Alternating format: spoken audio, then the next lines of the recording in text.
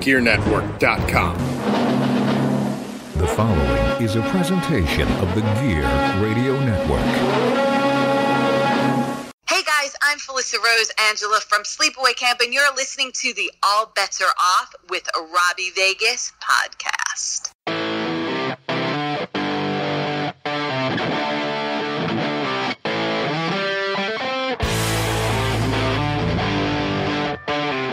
What's up, rock soldiers? This is the rock star Robbie Vegas, and you know how we do it here. It's another brand new episode of the All Bets Are Off podcast. Thank you guys for joining me once again today, and we have Toni Hudson with us today, which I'm super excited about. All my horror listeners, know her from Texas Chainsaw Massacre Part 3, came out in 1990, but we're going to dig into her career as a whole, other horror movies, and, of course, appearances on some really popular 80s television shows, which I'm pretty excited to ask her about. So I'm not going to waste any more time. We're going to get Toni on the line, and please make sure you are following the All Bets Are Off podcast across the board on social media at ABAO Pod. Once again, that's on every platform. All right, guys, let's get Toni on the line.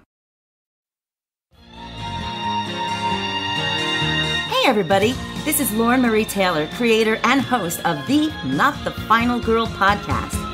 Okay, so every horror fan remembers the final girl, right? You know, the one who can outrun and outsmart the Jasons, the Michaels, the Chuckies. I think you get it.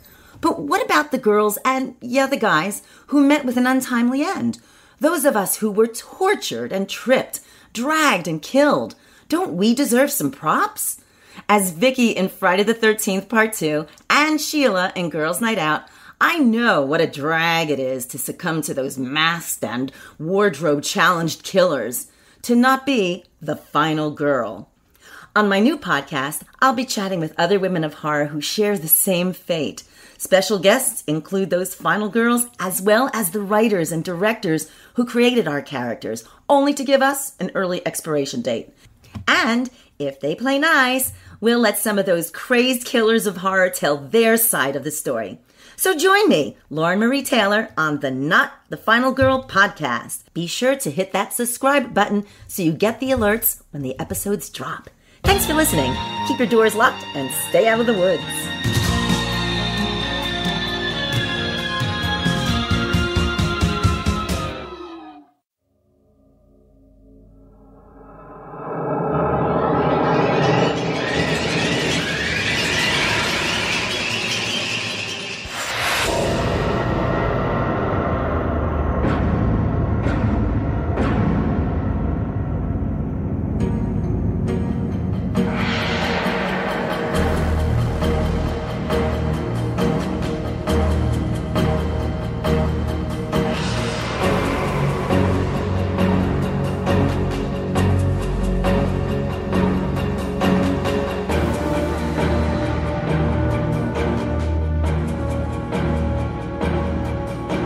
Doing okay? I'm doing great. Awesome, good to hear. Thank you so much for doing this. I appreciate it. Yeah, no, it's nice to be a part of the community, you know? Yeah, absolutely. Well, I want to take this back as far as we can go because I want to know what age you decided that you wanted to be an actress to begin with. I think it was really young. Probably, I started off dancing at 4 years old. My grandmother had a dance studio and taught little girls tap and ballet. My mother was an only child, was kind of like raised as Shirley Temple. And so I was raised around dance, and dance always had recitals, which was performing. Mm-hmm. And so I grew up around that, and I had that kind of in me. And then I would watch TV and go, I want to do that, or I want to do that. And my mother would be doing the dishes with her back to me, and she'd say, well, give him a call and tell him. So I just started looking in the back of magazines, and I called up Teen Magazine and told them that I wanted to be in it. And they said, well, send us some pictures. So I had done some pictures for Photography Magazine, and I sent those in, and they said, come on down. So I went down to Teen Magazine. They did a whole photo shoot, and I was in the Christmas issue that year. Oh, wow. That's amazing. So that kind of started like, well, I just wanted to do that. I called them up, and I went and did it. And then I got married really young, and I was playing racquetball because there was racquetball facilities that I was managing with the person I was with. And I got really good at it and started teaching, and I became an author of the sport at the age of 19. Oh, wow. And so they came through our racquetball facility to shoot a commercial because we had a court that had a glass back wall. Mm-hmm. And it's really great to shoot commercials and things. So they needed someone to teach Peter Fonda how to play racquetball. So I got to be the one. Wow. And then they said, well, you're so good. Can we use you as a body double from the neck down and, shoot you as the player that can play? And that started the bug. And then I went to a commercial workshop and then I just started. So it was really young, 15, 16 years old. Wow, that's incredible. And now, I could have this wrong, but did you get like your first big breaks in TV and film in 1982 when you did Young Doctors in Love and Capital? Yeah, well, TV happened to be, well, no, that's not true. I kind of did film. I did film right out of the gate. Young Doctors in Love was like the first thing. And then I started doing film, and then TV kind of came into it a little bit later. Mm-hmm. So there's a couple things that you did for TV that I wanted to ask you about because they're iconic shows that people still remember now. And one of them, you actually were in an episode of Knight Rider. Is that true? Mm-hmm. Yes. What was that experience? It was great. In fact, I was just interviewed from the Knight Rider historians on the episode that I'm in. The name of the episode is Knight by a Nose, and I play Michael Knight's ex-girlfriend who has horses, and she has problems with her horses and thinks one is dead, so she asks him to help her. And so he comes back into her life, and it's a whole thing about my horse called King Jack. That had to be such a cool experience too, and like looking back on it, it is one of the most iconic shows of all time, and now you play a part in that. And I said there was a few shows because you also had appearances on The A-Team and Love Boat. And those are two other shows that are huge shows. Like, I can go to the casino right now and they have a Love Boat machine, like, yeah. So like, something like that, like looking back on your career when you were first getting going, did you know that these were going to be such a big deal, or were they already a big deal when you were doing these spots? Yeah, they were already kind of big. I mean, the producers that were doing those shows, Glenn Larson and Stephen J. Cannell, that did a lot of the TV shows that I guest starred on, were a part of my circle, because I was married to Dirk Benedict from the A-Team, and that was Stephen J. Cannell. So you had Knight Rider, Greatest American Hero, Love Boat, A-Team, what else? There was about 3 others, and then the soap operas Capital and General Hospital, and Young and the Restless. So there was a few. Okay. But it was mostly film that I ventured into. I didn't do as much television as film, even though, because when I started, television wanted girls with T and A. Ah, okay. Yeah. And I was this all-American, not so T, and a little bit A. So you find your way into movies, and then you get into horror, which is all about TNA, so... Well, my part, wasn't a TNA girl. Yeah, right. In Leatherface, Texas Chainsaw Massacre 3. Mine was, our storyline was 2 sisters who went through the certain area and came across the Leatherface family, the lovely family. And I saw him eat my sister and use her face skin that had a teardrop tattoo sewn into his mask. And I had gotten away, so he didn't get to eat me. I had gotten away, and I was in the woods for 10 days, and they were chasing me. So the lead couple, Kate Hodges and the gentleman, I forget who plays the male lead, were coming through with their car. So I helped save them a couple of times. And then the Weekend Warrior guy, Ken Foray, he's an amazing actor. I come across him, and I help him a little bit. But eventually I get chainsawed in half, so. Well, again, going back to saying that you were part of such iconic things, now you're stepping into Texas Chainsaw Massacre, which by that point was very iconic. It was 1990 when you were doing Part 3, and Leatherface was already an icon of the horror genre. Were you a fan of the series? Or were you a fan of horror in general? Like, walk us through how you got into that movie. Was it just an audition that went right, or what happened there? A lot of yeses to that. Well, basically, I'm not a horror genre film fan. Okay. It doesn't mean I don't like them. I can watch them. I don't get grossed out. It's just not my genre. Yeah. I'd rather do a romantic story, of uplifting something. But a well-made movie is a well-made movie, and it is a genre people like. So, I have to respect the art. And being a part of such a big big franchise. It was really nice. Mm-hmm. It was just an audition. I auditioned right in the office for Jeff Burr, the director, and the casting person. And I didn't tell them at the time because actresses don't really want to admit this, but I was pregnant. Oh, and I didn't want to tell them I was pregnant for fear they'd go, oh, well, she's pregnant. We can't have her, play this part that has to run through the woods. And I was in my first trimester. It was my second child, so I didn't figure it was any big deal. So I kept it a secret. Anyway, I went into the office, and I figured, how am I going to pretend I'm running in the woods in an office? It's like a little square box. Like, how do you create that world in an audition? So what I did was, he was sitting behind the desk, and I went in, and I just went to the corner of the room as far away from it, and I just slumped down into the fetal position. And he had to stand up over the desk to see me. Mm-hmm.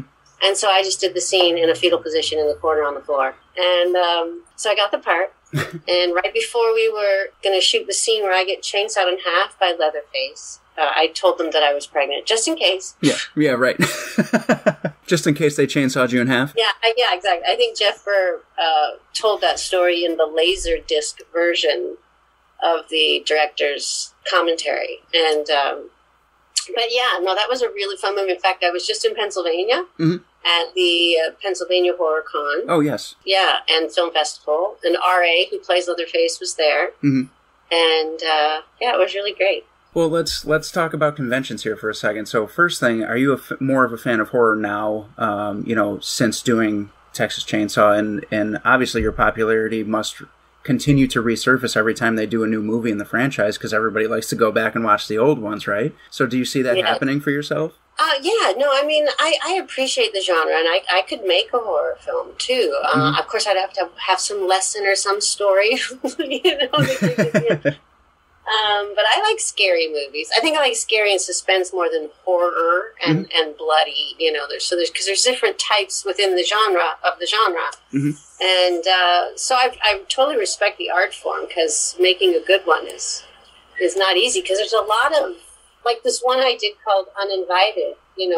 Forgive me, Michael Farkas, who made the movie, but it's just a cheesy horror film. But there's people who love cheesy horror films. In fact, I went to a thing where they heckled the film. That's part of it. You pay money to sit in the audience and be the best heckler and make comments and bad things about the movie. And I went to one of these for Uninvited and then spoke at the end. It was so much fun. It was so much fun. So it's a really great, the people that like the genre are great.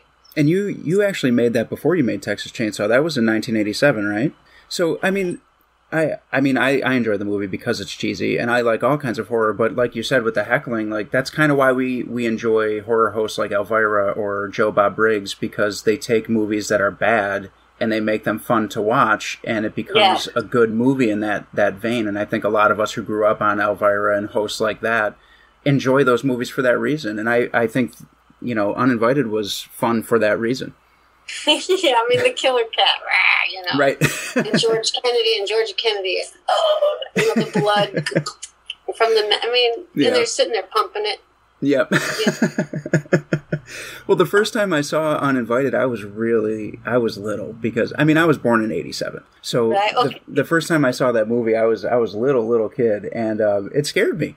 But now when I watch it and I laugh and I have fun with it. And I think it's a fun movie. So I wanted to ask you about it and your experience with it. So, obviously there was that 3-year gap in between the two, but you did audition for Texas Chainsaw Massacre. So there must have been a part of you that was like, I could do another horror movie. Yeah.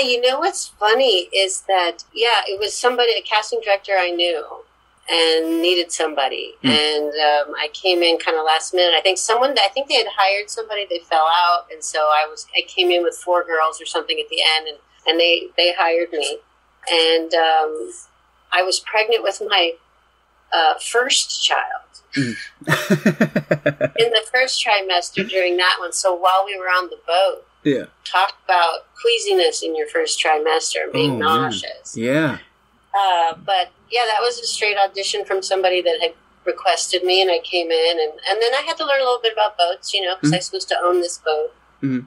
And great, it was a fun, great cast. It was really, really a great cast. Very cool.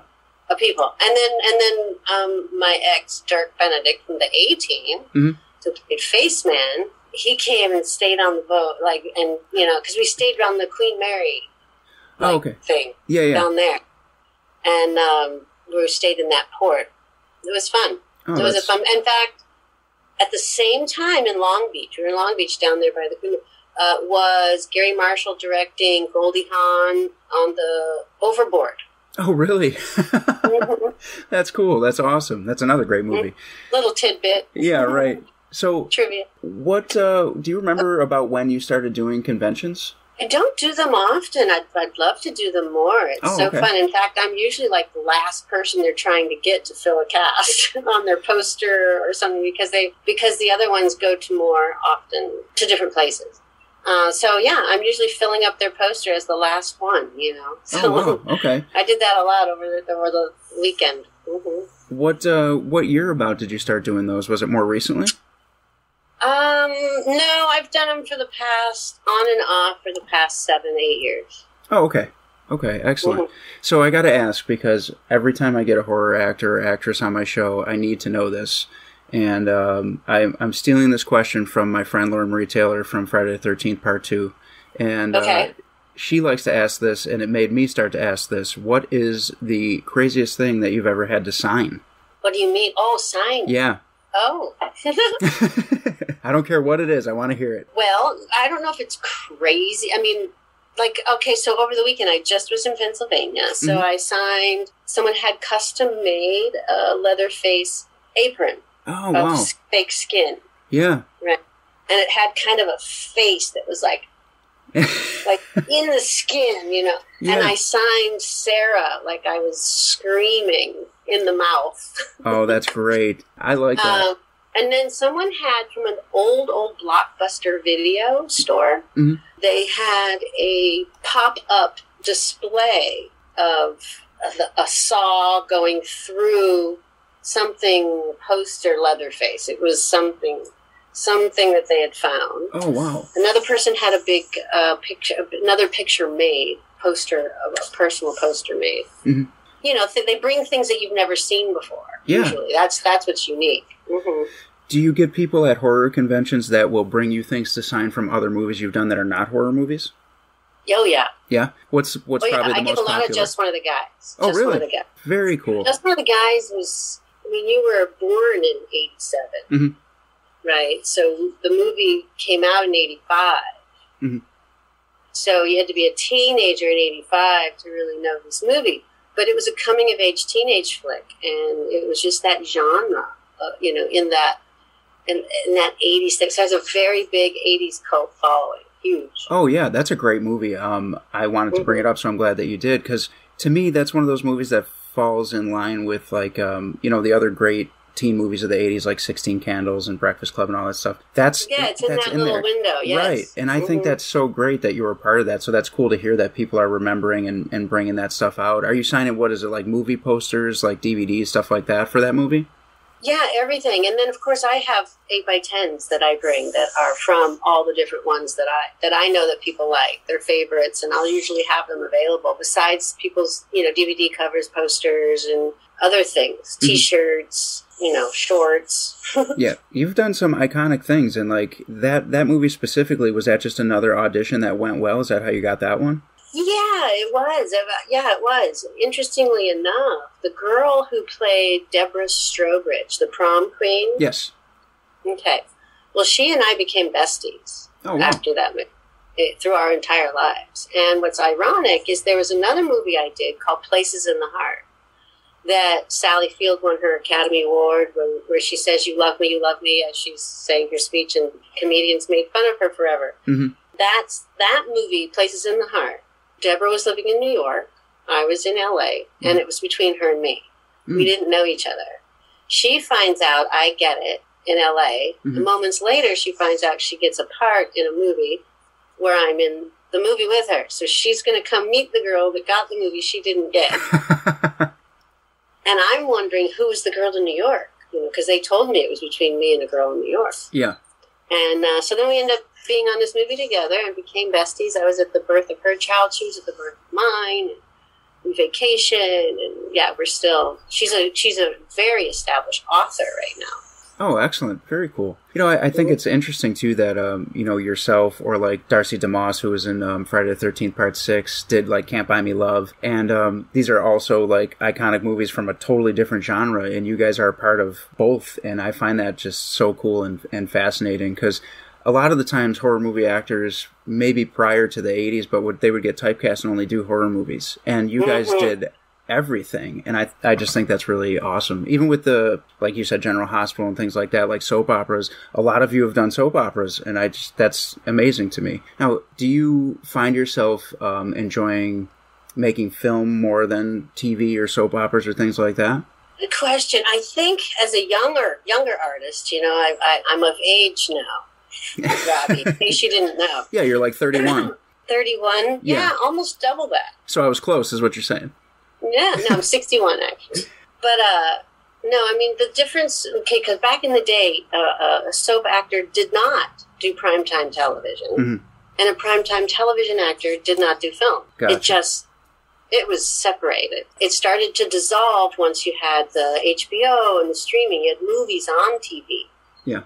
Right. So it started to blend in. Now you have famous movie stars doing commercials. Because they get a big dollar.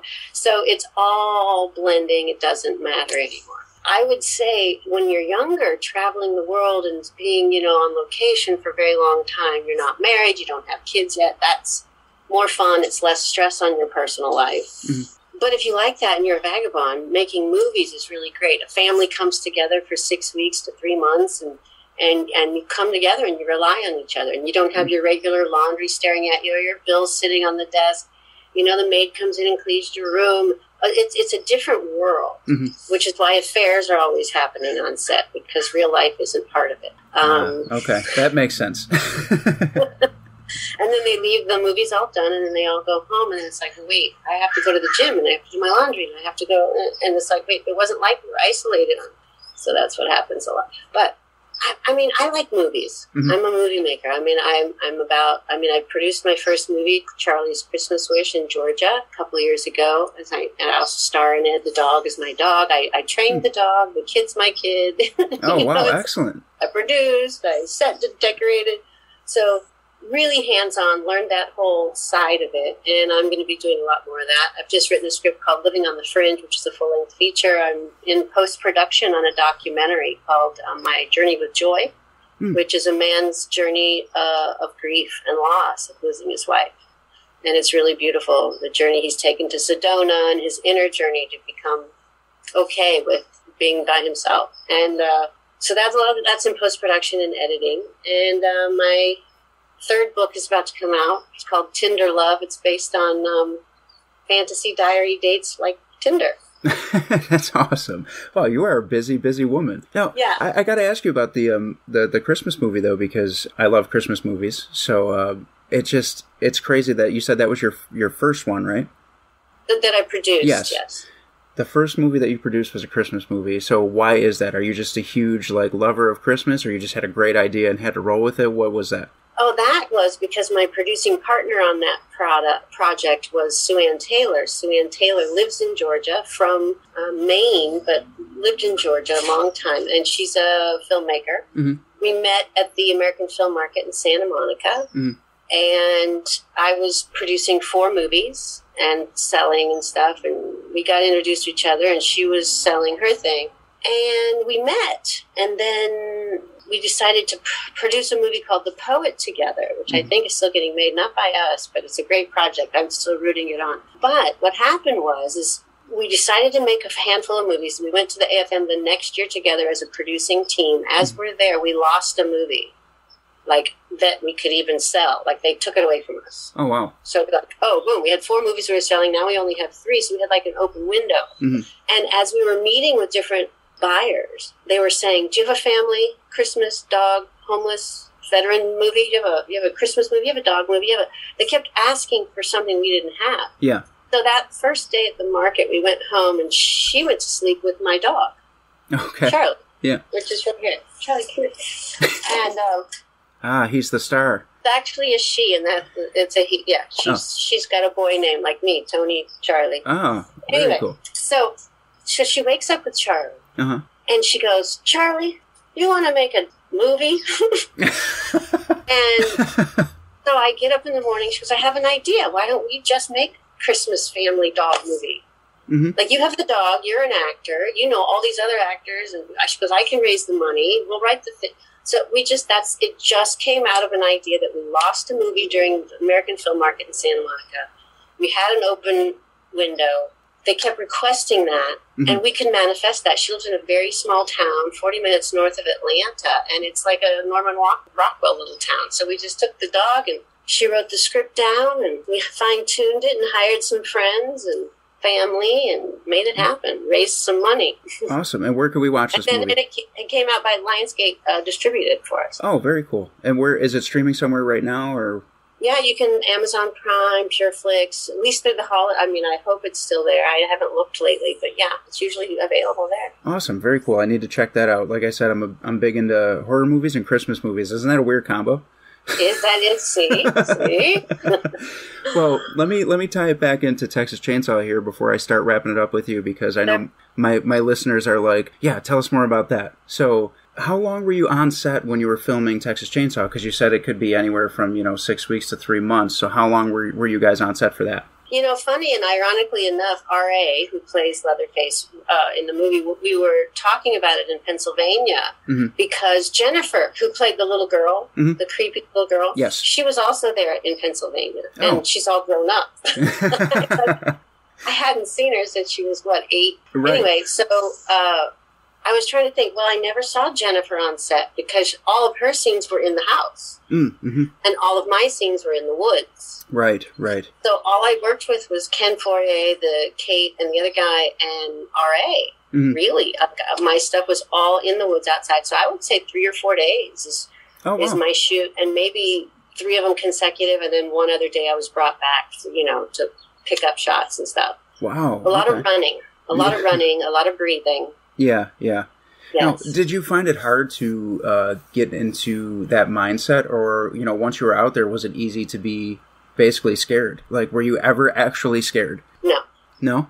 So you're just that good at coming off that way because you did a great job. Did I look terrified? Yes. I mean, dude, here's the thing. First of all, they put the fake holes in the blood, so you got that right, and so you're like.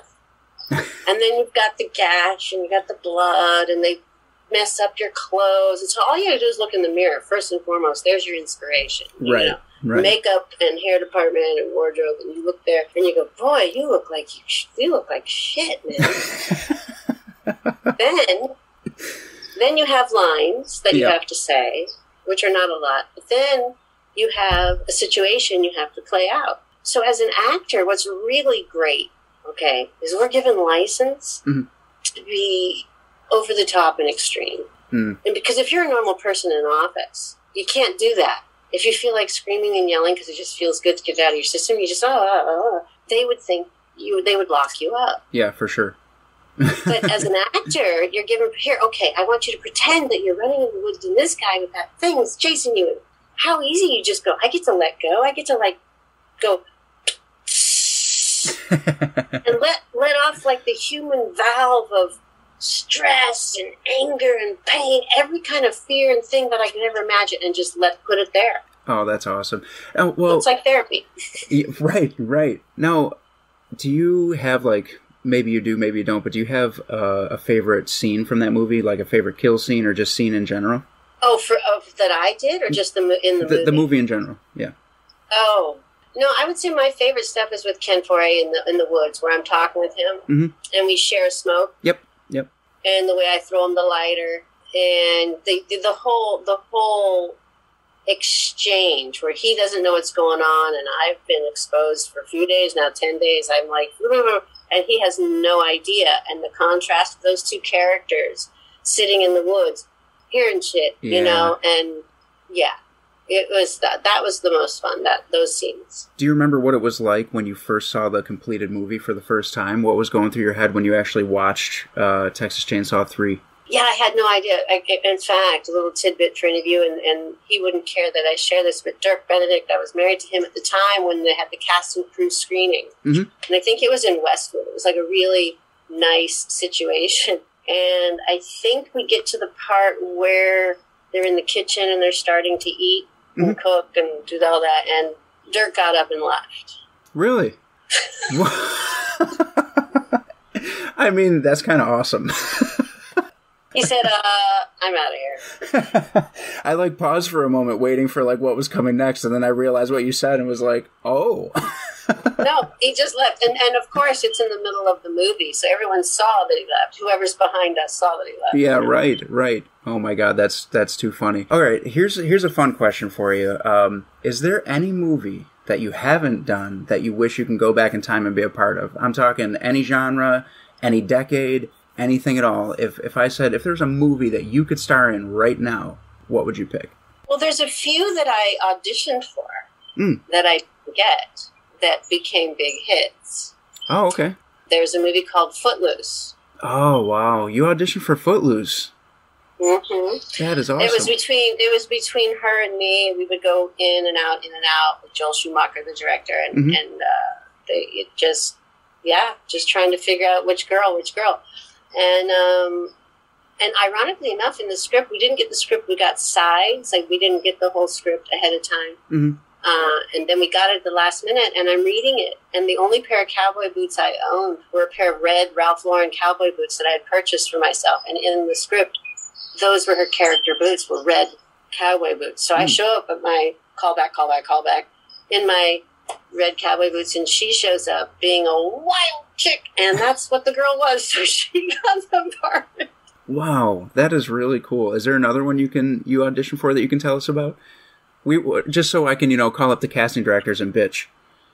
Oh, dude. No. Okay, so you want to hear a Tom Cruise story? Absolutely. Okay, so there was a famous casting director, Lynn Stallmaster. If you look him up on IMDb and see all the movies that he cast, you'll go, oh, wow, he's cast a lot of famous movies. Mm-hmm. And one of his associates was a woman named Toni Howard, who was an assistant casting director. Mm-hmm. And then they had a casting associate named Gail Eisenstadt. Gail Eisenstadt had brought me in as a young 19-year-old actress to read for her to see how I was. Yep. She said I was the best actress she'd ever seen with a cold reading. I'm going to bring you back.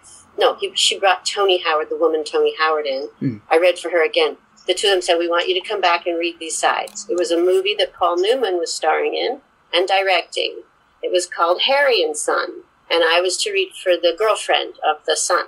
So I prepare, and I'm going for this callback, and I'm reading for Paul now. This is like the fourth or fifth callback, and it's on a Saturday.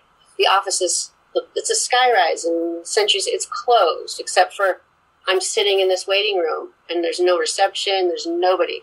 And they call me in, and there's Paul Newman and Joanne Woodward's in the corner, his wife doing needlepoint, Lynn Stallmaster, Toni Howard, and another person, a producer, and Paul. So they chit-chat a little bit. I was so nervous because it was these people. It was an 8-page dramatic scene, and I read, and they say, thank you for coming in, and I leave. And as I leave, there's this guy sitting in the waiting room, and we kind of nod as two actors, like, hey, good luck, kind of. And I leave, I go down the hall and push the elevator button, and Toni Howard opens the door and says, hey, Toni, you still there? And I went, yeah. She goes, would you mind reading with this young actor that we brought in from New York? And she goes, Toni, this is Tom, this is Toni. So on a handshake, no rehearsal, we go into this room to read for Paul and everybody. An 8-page dramatic boyfriend and girlfriend scene where he got me pregnant. We haven't seen each other. We run into each other at the grocery store. I drop a bag of groceries, and now we have an 8 pages of dialogue. So we do this scene. There's not a dry eye in the room. Everybody's crying. Joanne Woodward has definitely stopped her needlepoint. We end the scene forehead to forehead, and he whispers in my ear, you read better than anybody I read with in New York. And then we kind of sit down, and Paul chats with us. We still don't remember it to this day. And then we leave. And then they say thank you, and we leave. And we walk out, and we end up going downstairs. It's Pico Boulevard. And we go across the street to Love's Barbecue Pit. It used to be a very famous restaurant. And we went and had coffee for 4 hours. There's 2 young actors that just had this audition with Paul Newman and Lynn Stallmaster, big casting person. Wow. Now, at this time, Tom Cruise had a movie that had come out called Taps. Risky Business he had shot, but it was in the can. Gotcha. It had not come out yet. So he was just Tom Cruise, a young actor, trying to do his thing. I'm Toni Hudson, doing my thing. Well, neither of us get this movie. Oh, wow. Tom Cruise doesn't get it. Yeah. I don't get it. They ended up hiring Robbie Benson to play the son, and Ellen Barkin, who had just come off Diner, to play the girlfriend. And the reason was because Paul was directing, and he was insecure to have two young, new actors play the part. Instead of these mature, more seasoned actors. Since he was directing, he was insecure. So he went with them instead of us. Well, ironically enough, 2 weeks later, I'm sitting at the Fox commissary after an audition, and Toni Howard, that assistant casting director, comes walking to my table. I'm by myself having lunch after an audition. And she proceeds to tell me that I came, and she put her fingers as close together as she could without touching. She said, you came this close to getting the part, and we told you made a big mistake by not hiring you. You're one of the best actors. She just, blah, blah, blah, blah, blah. And the movie came out, did nothing. It didn't do anything great. It's called Harry and Son. You can look it up. But, of course, then Risky Business comes out. Yeah, right. Big mistake, as Julia Roberts would say. Big mistake. And so Tom Cruise becomes Tom Cruise. I'm still struggling, marrying, having babies, acting, struggling, kids, marrying, having babies, in and out. 30 years later, I'm working the Oscars. I'm rehearsing it. There's a group of rehearsal actors that rehearse the show because it goes live, right? Yeah, of course. So I'm sitting in the producer seat of Kathleen Kennedy. My cohort is sitting in the seat of Steven Spielberg for Best Picture, War Horse, that year. Yeah.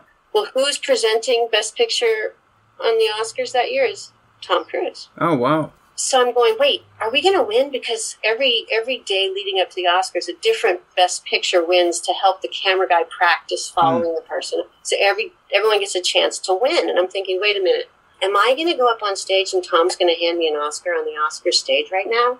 This is going to be friggin' awesome. So what does he say? The Oscar goes to, for this rehearsal only, War Horse, Kathleen Kennedy, and Steven Spielberg. So we have to pretend to win and run down. And Tom hands me the Oscar and he goes, wait, what? And so now I'm telling him, now I'm on camera. Yeah. The producers and the directors are in the truck watching me chat up Tom Cruise. Yeah, right. While my Steven Spielberg is at the mic accepting his fake Oscar. And I'm trying to tell Tom, hey, I got to go do. So I go do my thing. And then we walk off the stage chatting. He's going, oh my God, you look amazing. And we had this great little reunion live on the Oscar stage after he handed me an Oscar after 30 years of the Paul Newman thing. Oh my God, that's so cool. Full circle. That's a great story. I don't even want to ask you any more questions now because that was such a great story. But I will ask a couple closing questions. So first, sure. I just want to know if you have any upcoming appearances at any more horror cons that you know of yet for this year. I've heard rumor of Showboat. Was that in July? Yes. Okay, so I've heard rumor they're trying to get a Just One of the Guys reunion. Oh, great. And some more Leatherface, Texas Chainsaw 3, so we'll see. That's what I've heard so far for me. Okay, and before I officially let you go, can you plug your social media for everybody so that they can follow you, and when you do find out, you can let everybody know? Yeah, absolutely. So Toni Hudson 9, the number 9, and Toni with an I, mind you. Yes. Toni Hudson 9 is my Instagram, and then just Toni Hudson is my Facebook. And that's really all I do. I don't really do TikTok. I don't really do Twitter.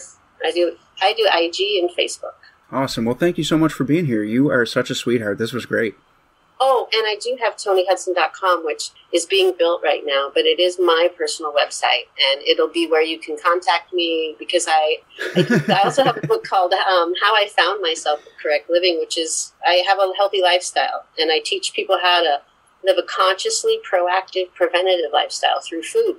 And so I do that as well, and my book is an audiobook, so you can listen to my story and how I did that over 40 years ago. Wow. So, yeah, but it's another thing I do, and you can have access to coaching, acting-wise, and all that stuff on my website, so ToniHudson.com as well. I am interested in a lot of those things, so I will be checking out that website. Awesome. It's being built, so it's not all the content's not there, but it's getting there.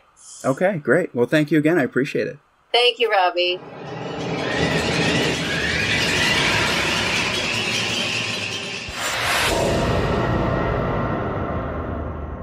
All right, rockers, once again, Toni Hudson from Texas Chainsaw Massacre Part 3, Uninvited. Of course, we talked about all of her soap opera, TV. That Tom Cruise story was so great. So great. I really hope you guys enjoyed this interview. And of course, we'll keep you posted too whenever we do an interview with somebody who does horror conventions or any kind of conventions. We like to let you guys know where they'll be appearing and when. And make sure you're following her on social media. Make sure you're following us on social media, and you are subscribed to the podcast wherever you listen to your podcast. So thank you guys for joining us once again, and we will catch you next week on the All Bets Are Off podcast.